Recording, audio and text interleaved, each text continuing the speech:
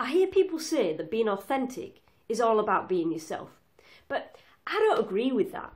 You see, if you were to be yourself right now, you'd show up wearing a mask, presenting a censored version of yourself, a version of yourself that you've honed over the years to fit in and be accepted. I've seen it time and time again in ex-offenders, in workplaces around the world, in businesses, with professionals, leaders, public figures, actors, the LGBT plus community, in interactions within families and in intimate relationships. Let me take you back to where it all began. You've seen one of these before, right? A Russian doll? Well, this is you when you were born. This is the authentic, real you, the deeper part of you, the core of who you really are. When you were born, you were carefree with no responsibilities. You were happy, you were peaceful. And then, as you grew up, you reached a point in your development where you became more conscious and you started to question the world around you. Things like, why does my brother get all of my parents' attention? Am I not loved? Am I not good enough?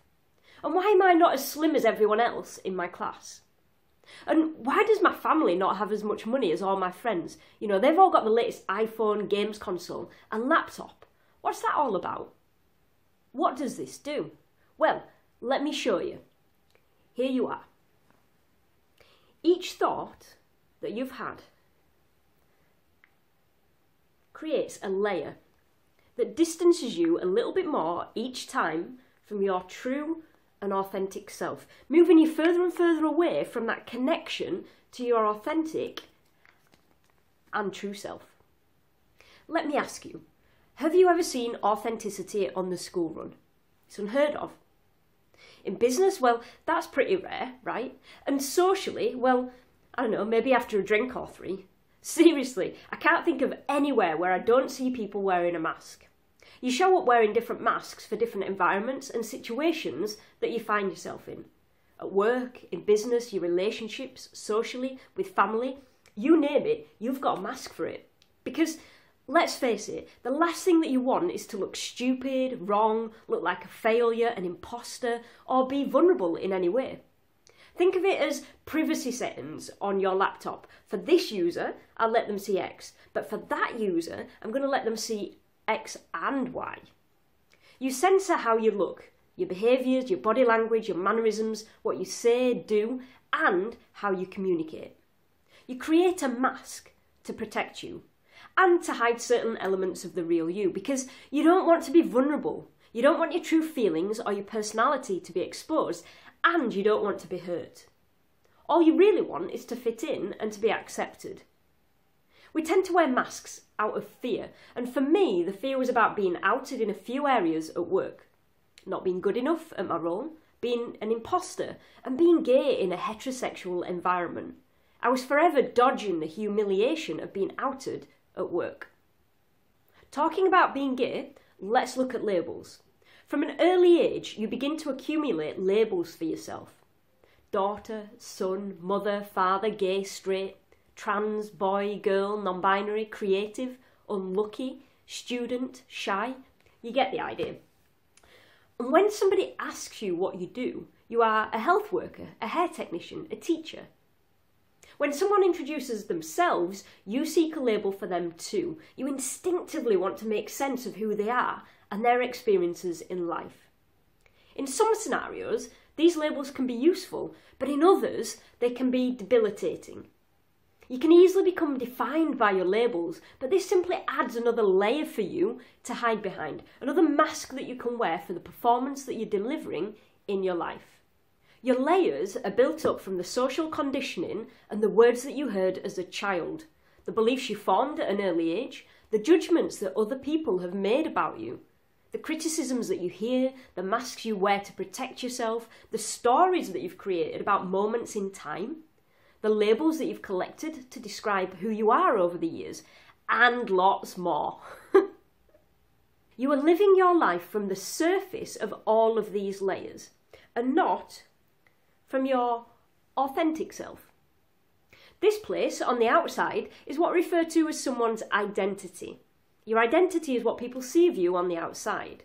Your identity is a culmination of all the things that have happened to you, that you've acquired over the years, and that hide who you really are. which influence how you show up in your relationships, at work, with your family, and in social groups. Your family and friends, they see the version of you that is carrying the hurt from your first lover leaving you, the grief from losing your grandparents, the childhood taunting that you experienced for being too fat, too ugly, too clumsy. Let's be clear here. You are not your identity. Your identity is a perception of who you are. Your authentic self is who you really are. I'm going to repeat that. It's really important to understand the difference. Your identity is a perception of who you are. Your authentic self is who you really are. The authentic you is underneath all of those layers, the good, the bad, and the ugly. The authentic and real you is that peaceful, joyful, creative, loving, passionate soul underneath all of those layers. I want you to consider this cycle for a moment. You have a thought, and this triggers a feeling. You act on these feelings, which often causes more pain or stress. The usual approach to break the cycle is to change the feelings. We try to change those feelings by looking outside of ourselves. We throw food, alcohol, drugs, money, sex at it in the hope that it'll numb those feelings or give us some sort of temporary release. But what would have more impact is to tackle the thought that caused the feeling. You have around 80,000 to 120,000 thoughts per day. The majority of those, it's around 95%, are the exact same thoughts that you thought yesterday, last week, last month, and last year.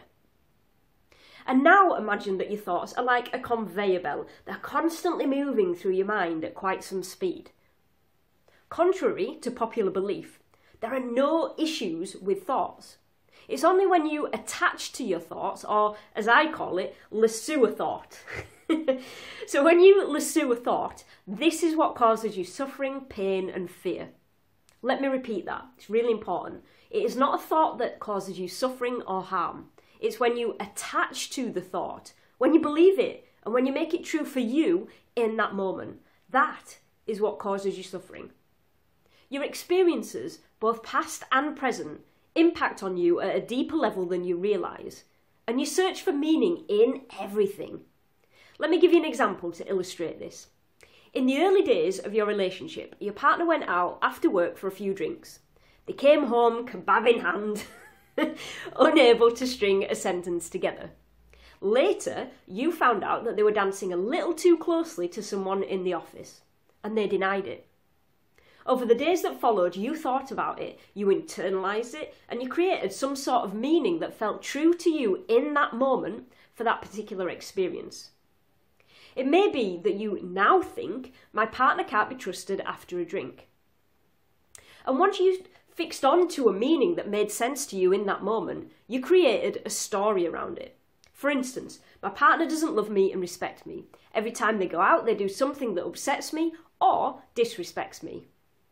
That is a story that you now tell yourself. Those stories you create, they impact on every situation, every conversation, and every experience that you have today. It's like they're hiding underneath the surface, steering your every move, thought, action, and decision. You begin to retell these stories to anyone that will listen or asks. And now, when your partner is late home from work, you think that they've gone out for drinks and a dance with someone that isn't you.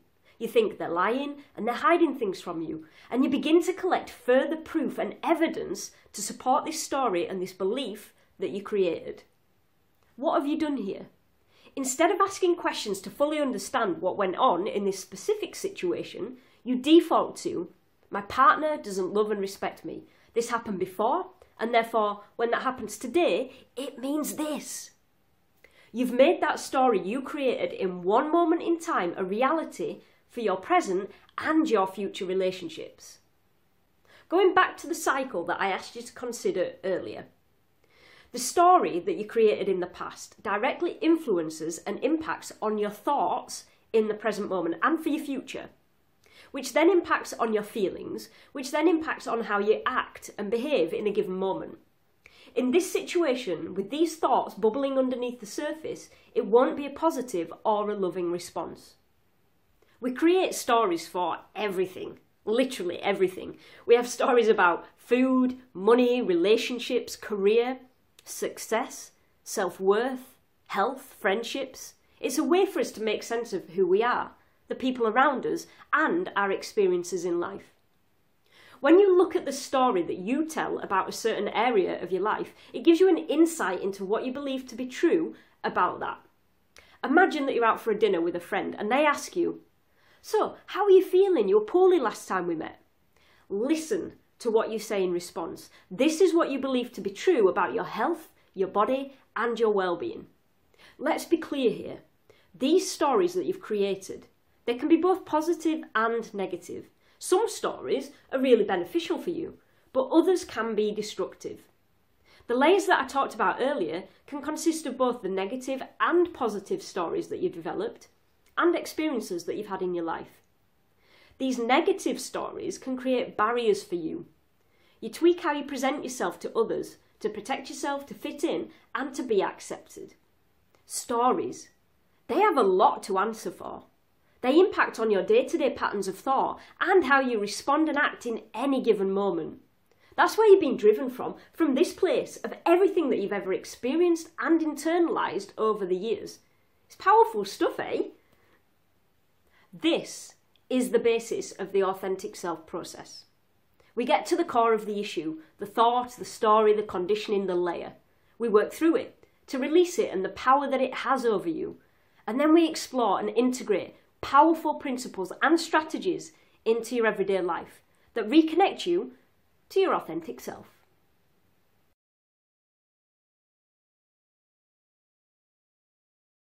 Let me tell you about the authentic self process. I created the authentic self process in 2004 when I was teaching adult ex-offenders. The authentic self process is a powerful 3-step system to release the masks that you wear and the stories that you've created, so you can bring all of who you are to work and life. There are 3 steps to the authentic self process: raise, release, and reconnect. The authentic self process begins by raising your awareness of the things that hold you back, the masks you wear, the labels you carry, all the layers that you've built up over yourself over the years, the conditioning you have from childhood, other people's expectations of you, the expectations you have of yourself, and the stories that you tell yourself and other people. The second step is to explore and release those unexamined thoughts and stories that you've created around past experiences and expectations.